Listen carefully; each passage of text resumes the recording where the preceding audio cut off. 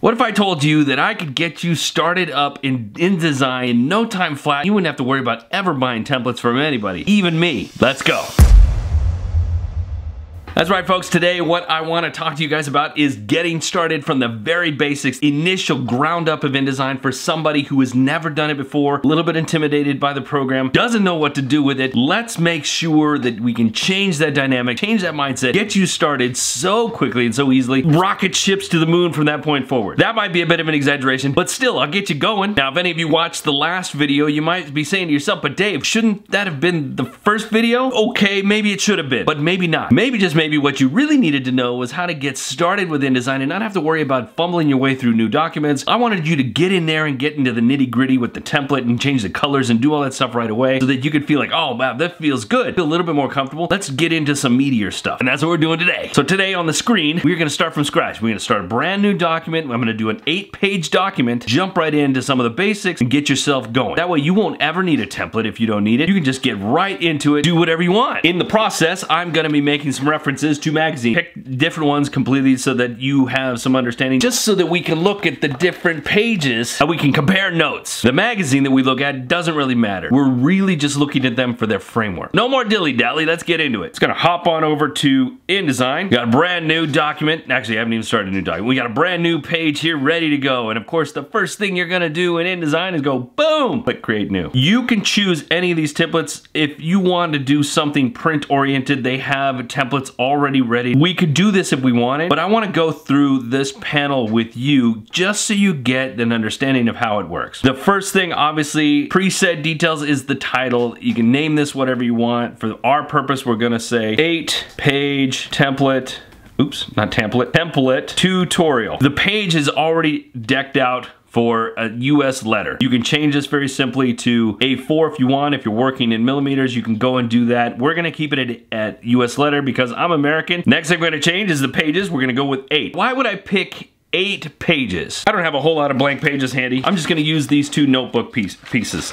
Just for the sake of argument. You have 1 sheet of paper here. It has 2 sides. The way magazines go, of course I don't have any of the appropriate magazines. What I'm looking for is a saddle stitch magazine, one where the pages are folded over. If you think about that, if this, and let's say this one too, were folded over, now we have an 8-page magazine right there. 1, 2, 3, 4, 5. It's not working. 6, 7, 8. Now let's deconstruct every single saddle stitch. Call it saddle stitch because it looks like a saddle. Every single saddle stitch magazine requires at least 4 pages. 1, 2, 3, 4. These magazines, every single one of them that I have over here because I didn't have enough forethought to bring the saddle stitch magazine with me. Every single one of these is called perfect bound. They take one big giant piece of paper for the cover. It's got a spine right there. They take these individual pages and they throw it in there. Boom, boom, boom. Most people who are getting magazines made themselves are doing saddle stitch. You might have the opportunity to do a perfect bound. More likely you're doing saddle stitch, so we have to think in numbers of 4, 8, 12, 16, 20, 24, and so on. If you're doing a perfect bound one, then think of pages in 2. We're gonna go with 4. Since we want more than just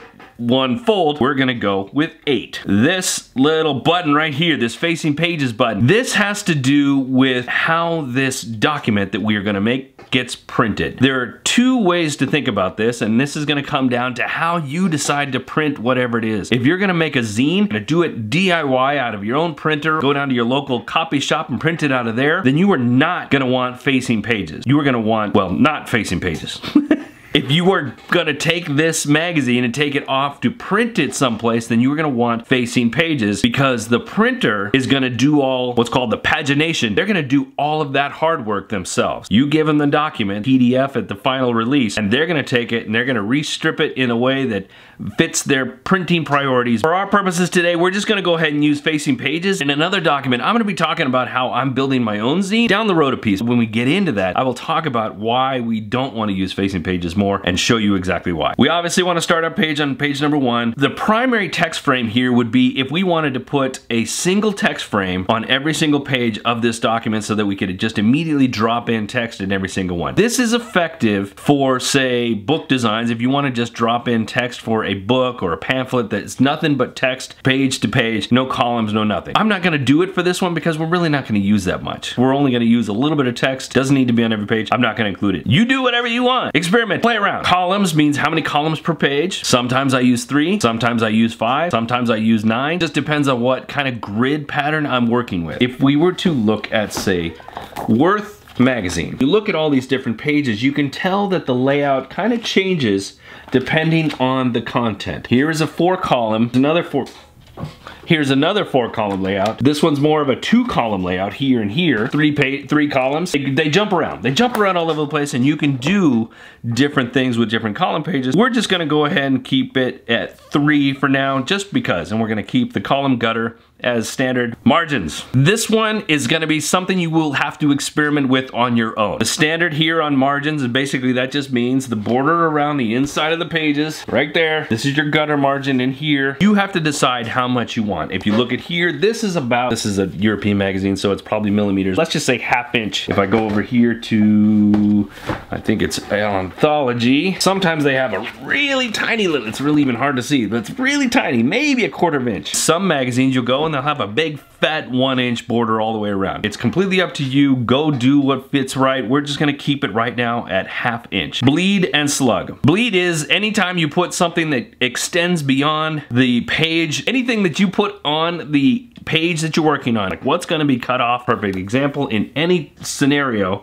is your cover. This cover obviously had to come off of the page in order for the printer to trim it correctly. If you were to, say, design this page in InDesign and put the picture right up to the border, up to that edge, and the printer came in here with the cutting machine, more likely than not what's gonna happen is they're not gonna get that cut perfect on that line. It's just impossible because of the way paper wood, it moves around, it's organic, and so it kind of moves sometimes. If you put it right up there, it's gonna trim and it's gonna have like little white edges on it, and you don't want that, so we need to bleed off. The bleed ultimately will depend on your printer. If your printer requires a 1/3, then do that. If they require an 1/8, do that. I'm gonna put our bleed 0.125, and you click that little button and it goes all the way around. That's probably overkill for us, but I just do that and the printer can figure out the rest. Create. Boom. There we go. I'm gonna back out of this just so you can see it. Oop, that's probably a little too far. 1, 2, 3, 4, 5, 6, 7, and 8. 8 pages. The reason we call this facing pages is right here. It means this page faces that page, this page faces that page, this page faces that page, just like this. Front cover, back cover, independently facing pages. You're gonna design it as page 1 to page 8, and the printer is gonna figure out how those all work when they go to lay out on a piece of paper. I'm gonna zoom into one of these page spreads. Back it up just a little bit so you can see. Page spread, is this my, yeah, this is my 2 and my 3, my page 2 and my 3. We have our columns, we have all this other stuff. I'm gonna start with how to get text onto the page. The easiest, most simple way, click this type tool right over here in your tool palette, click and drag anywhere, it doesn't even matter. You can fit it to the column if you want, you don't have to. I'm gonna go across 2 columns. That now can be fitted with any kind of text. But what if you don't happen to have text immediately readily available? Sure, you could go and find some document, your Word doc, your Evernote, whatever that you use, and just copy and paste it right in here. But I've got an easier solution. If what you're just trying to do is fill the space so that you can see what should go there, you go right up here to the top menu, the type menu, and then all the way back down to fill with placeholder text. Boom, just like that. I want to take away the columns here, just the view of the columns so that you can see what we're doing. This text is gibberish. It's called Lipsum. It's called Lorem Ipsum. I was thinking about the website. Lipsum, I think it's called. You go there and you can copy and paste it from them. You don't have to because it's right here in InDesign. Comes in as paragraph sizes and it has all the punctuation and all that stuff. None of this means anything, makes no sense. You can't read it. It may look like Italian. It may look like Greek. It may look like Latin. It's not. It's just there to fill the gap. You can change this all you want. You can make it bigger if you want. I'm gonna go ahead and break some of these lines, delete some of this just so we can see what's going on. Actually, I'm gonna get rid of that because that's kind of a dumb one right there. It does tend to put line breaks and punctuation in some weird spots sometimes, but again, we're just here filling space. Doesn't really matter that much. So there you go. That is how you get text in. You can also do copy and paste. I'm gonna copy this one here. Click off for a sec, click there, new text box, copy and paste. Let's say, for instance, you had another box. There's a couple of other boxes. This one here is a rectangle frame box. This one's your rectangle tool. Either one of these can be used for images. The frame box has that frame so you can see image kind of related, and the other one's just for shapes. If you wanted a rectangle shape, you just wanted like a colored shape. But watch this. Here's this frame box, typically made for putting images in, but I don't want to put an image in that one. I've changed my mind. I want that to be text. We choose the text tool, which is T. I don't know why it's doing that. Click. Did you see that? That was fast. Let me back that up. Click, boom, clicked right in there, immediately became a text box. Just like that. Hey, I'm gonna really blow your mind here, watch this. We're gonna go here, and I'm gonna draw this text box right here, and then I'm gonna go hit Command D, and I'm gonna just find a random image right here out of Unsplash. That was weird. Why did I do that? That's not what it's supposed to do. Let me try that again. Text box. Oh, that's right, because I'm in it. Okay, so I've got it selected. I was in it before, but I really just want it selected. I'm selecting it, not in it. Don't have the text thing in there, no blinky lights. Command D, find an image, doesn't matter what, boom. Just became an image box. All of your boxes, whether it's this image box, the rectangle box, the type box, any one of those, they're interchangeable. You can use them all for either one or any of all or both. Doesn't really matter. Maybe I moved into that image a little too quickly. I got in those images a little too fast for you. Sorry about that. Let's go a little bit slower. Again, click that button right there, press that rectangle box there and drag something like that. I like hotkeys, I like shortcuts, whatever you want to call them. I'm using the keyboard a lot faster. Once you start to learn to use the keyboard faster, you will be zipping through this program. Zipping through the program. You'll be zipping right through that program in no time. And that makes the whole flow, it makes the whole workflow go workflowier. Command or Control, I'm guessing that's how it works on PC. I don't know, I haven't used a PC since I was a kid. Command D will pull in anything. You can even pull in a text document and that will still get it. Pick any one of these, just for the fun of it. Boom, just like that. Now you notice that it came in at a certain size, didn't quite fit this particular frame. Didn't fit that frame. We're gonna talk about that in a second. All right, one more time, we're gonna do this the other way. We're gonna do this the more traditional way. Go up here, select your rectangle frame tool again. Click another box right there, just drag it randomly or put it wherever you want. Go up to File, in the menu bar, Place. As you can see, the hotkey for me, Command D. Didn't I just say that? Gonna open up the box again, gonna pick anything I want. Wait a second, that doesn't look very good right there. You can't even see that dude's face. How do I know where he's at? I can click this sucker right there in the middle. Do you see that? You see that little eye? You click right there. See how the hand changed? If I click and hold and just, or if I click and just drag, it's gonna drag and then it'll show me after the fact. If I click and hold, it's like magic, I can see it. But then that's not nearly enough of this guy that I wanna see. I wanna see more of this guy. How do I see more of this guy? That's called fitment. You got your frame selected. We're gonna go up here to Object. We're gonna go to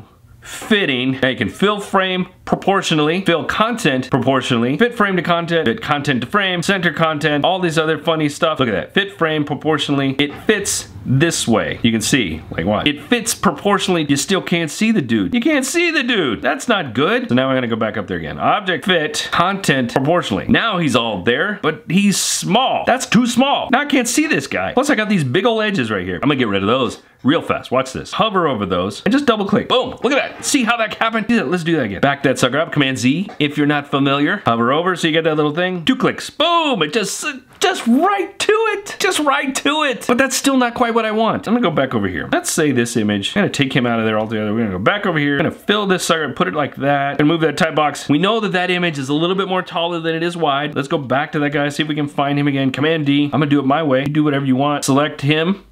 He came in all the way this time, mostly because this box has already kind of been readjusted a little bit instead of coming in like full size. He came in because this box has already been kind of set to size. If I did a new one right now, I'm just gonna go brand new one again. Let's do about the same size as that one. Command D, let's pull that sucker, that same exact one in again. He came in at the size that the actual document is. We don't need that. Delete that. But let's just say he did, this one here did come in a little bit bigger. If you double click it, you can get the interior boxes instead of just the exterior ones. See, they've got this frame boxes here, and that's what I'm talking about. You double click and now I got the whole image boxes. Anyway, so now he's here. It's not exactly fitting exactly right how I want. I'm gonna show you a crazy trick. Command, Option, Shift, C, or Control, Alt, Shift, C. I'm guessing you're gonna have to experiment, PC users. Command, Option, Shift, C, fits perfectly. That image fit perfectly the frame, and then the frame resized. Dang, it didn't do it exactly like that. Oh, I blew it. I lied. It's been a long time. I'm a bit punchy today. It's hot and anyway, it filled the frame. It filled every single space, but then it also got it enough so that it would say, okay, I'm gonna squeeze this down to the right dimension so that everything fits and it gets in there in the right way. Let me do that again. Boom. See how I did that? I made it bigger. Go down here again. Command-Shift-C, like that. Oh, there we go. That's it. That's the one. Sorry. I don't know why I forgot that. That's so weird. Did you see that? Look at that. Let's go again. Bring that sucker up. Okay, that's where it is. I'm gonna bring it back down. I'm gonna make it a weird shape. I'm gonna make it shaped like that. Command-Option-C. Fits the whole thing, all in there in one space. But maybe you don't want that. Command-Option-Shift-C fits it proportionally and gets the job done. I over-explained that one. I hope you got something from it anyway. Now here's a tip, something I found out a while back, and it's helped me out a lot. Specifically when I was working as a magazine designer, it helped me kind of frame of mind get into the project, whatever story I was working on. I needed to figure out, like, okay, I need to know what images I have, be able to pick and choose them as I need to go into this particular story. Your story may have 1 or 2 images and you don't have to worry about that. Some of my stories had upwards of like 30 images. Instead of going back and forth, okay, look at my files, look at my document, look at my files, look at my document, I wanted to have them all right here. I would create what's called an image array. At least that's what I call it. You call it whatever you want. So I'm gonna take the rectangle image box thingy, I'm gonna click and I'm gonna drag, and now here's the thing. If I just left it, it would just be one image box, but I'm gonna show you a trick. You hit the up arrow button, not down. Well, you can hit down, but that's later. Up, 1 time creates 2 boxes. 2 times creates 3 boxes, 4 boxes, 5, 6. But those are some pretty narrow boxes, and I've got way more images than that, don't I? Yeah. Oh, and by the way, if you did want to go less, then you go down arrow. Now I've got 5. Now I've got 4. Those are still too long and narrow. I need more boxes and better shapes. Now I'm gonna go right arrow first. Look at that. Oh my goodness. Oh my goodness. I want to go, look. Oh my God, look at that. That just so, look at that. Now, too many. Back down, and then left arrow. Back, back. There we go. This is gonna be good. One of my favorite things to do right here. I need to get 12 images into these boxes. I don't know if I have 12 images readily available, but we're gonna try. Command D. I think I got 12 images. These are for a project I'm working on, another one of the templates I'm working on. You can kind of see, I can't move it around and show you with my pointer, but if you look right by my pointer, there are 18 images selected. I don't need 18. We're just gonna use it for now. If I were to come out here and just click, it would just go and lay out 18 images right on top of each other, all full size. Don't want that. Instead, what I want is this. Click, click, click, click, click, click, click, click, click, click, click, click. I don't need these other ones. I'm just gonna hit escape, escape, escape, escape, escape, escape, boom. All those others gone. But now again, look at all these. None of these fit the box. So what am I gonna do? I'll tell you again. Let's go up here again one more time. Fitting, fill content proportionally. That's just because what I want is to be able to see all these images really quickly as thumbnails off to the side. Just like that. Just like that. And if I was really particular, I would select them all again. Command-Option-C, and now all the boxes fit precisely to that size images. And now I can pick and choose these however I want, whenever I want, do what I want. One thing we didn't talk about is actually resizing these images. Go ahead and resize that sucker to what it's supposed to be. There we go. Bring it back down. Command, Control, Option, and you click on any one of these. Shift will hold it, right? You want to constrain that proportion. If you do the option, it's gonna come in from either side. If you don't do the option, just Command and Shift. If I just click,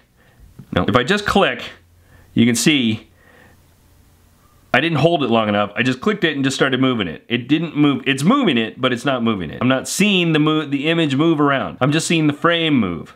But if I click, hold, now I'm seeing that sucker move around. You may want that, you may not, but there you go. You've got the options now. You can go opposite way, you can go upside down, you want to go the other direction, you know, you resize that sucker all you want. Of course, you can always come up here to these things here and change the document size and change the document size and see how it changed the frame. It made the frame better, made the frame bigger, didn't make the image bigger. I can go and increase the size here. If I double click in here, double click, see how I did that? Double click again, went to the goldy corners instead of the bluey corners. Now I can go in here and change the size here and change the size here and move it around, put the percentage up and put the percentage back down. I can do that all day long. I can have fun with that every time I want to. This is good enough. Anyway, folks, that's pretty much it. That is how you get a basic document started. If you wanted to go and put more text in here, you could. Put another text box in here, put more text in there, fill that sucker up, placeholder text, and put another text box in here and fill that sucker up with placeholder text. And then we're gonna go here, we're gonna put an image right down there, Command D, and boom, and resize just for fun of it. Now you got the basics of a page started there. But this is really inconvenient and not very easily put together, and I'm gonna teach you how to do that even better in a future video. Make sure that you subscribe and you click the bell. The subscribe is here. The bell is even further down. You do those things and you're never gonna miss any one of these videos. I'm gonna be doing them on a regular basis, like I said before, and you may not want to miss next week or the 2 weeks or 4 weeks or 8 weeks, because it might be the most important one you ever learn. Anyway, folks, that's it. I'm done for today. Remember, be good today, be even better tomorrow. See ya.